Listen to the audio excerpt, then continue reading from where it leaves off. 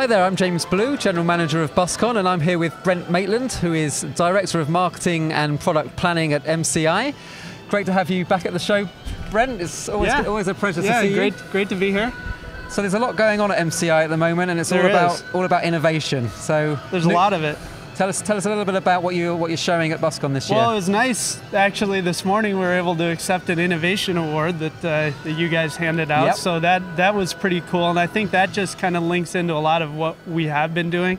So on the show floor here, we've got our new J3500. We've got our first demo coach or pilot coach that we've been showing to customers. Yep. This is really the first big show that we've had it at, that people have really been able to see it on a show floor.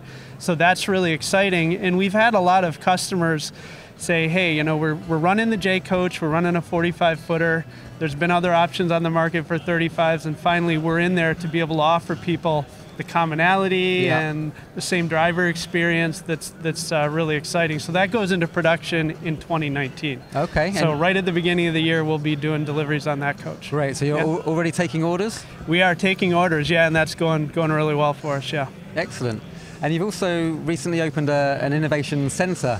We have. So we're owned by New Flyer. We're actually on the floor here with New Flyer. And next door also Arbach as well has joined the family. So really 3 great vehicle brands under the New Flyer group umbrella.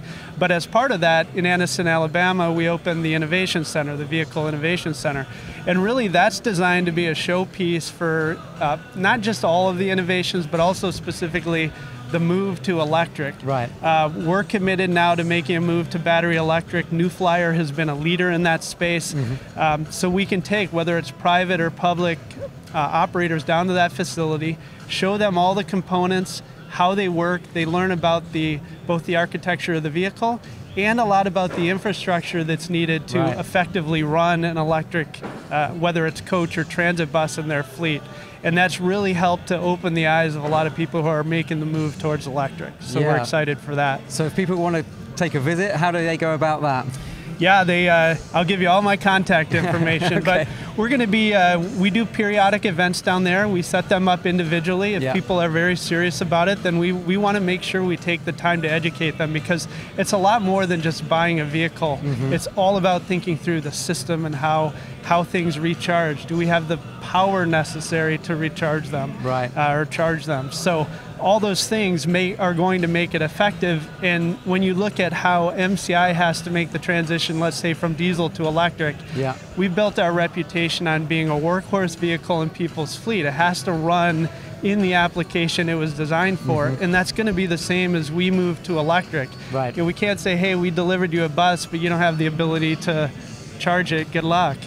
So we've got to help them think through the whole system. And a New Flyer has really helped to put an infrastructure team together that can help do that, and they work closely with us as well. Okay, so also down in Anniston, we'll talk about things like our advanced driver assistance system. So at the same time, you're on the road to autonomy, vehicle autonomy that people talk about. Right. And we're a leader in those systems as we take those stepping stones to move towards autonomy, so we can help educate people on that. Okay, that's great. Yeah. So, I mean, we're seeing a lot of growth in electric buses, particularly in the transit space.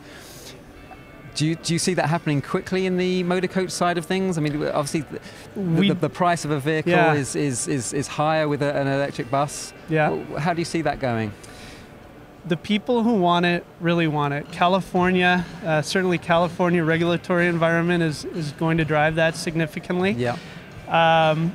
And there are just certain organizations that want to be on the forefront of zero emissions.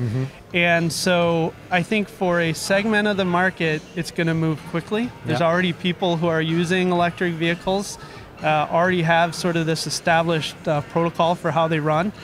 And so I think that we're going to see it, for that piece quickly. For maybe the rest of the United States, people who are doing really long run cross-country stuff, it's going to take a while before you can get that sort of range necessary for it. But the more R&D going into it. And the cost is higher. We'll see over time, costs will probably come down. But right now, it's roughly 2 times the normal vehicle cost for an electric vehicle. So it is a commitment that people have to make financially and with their operations to be sort of the leaders in getting into electric fleets. That's great. Yeah. Well, it sounds like it's exciting times at MCI and Yeah, New Flyer and RBOC. So yeah, it is. And we appreciate all the support that you give us here at BusCon. You bet. You had a good show?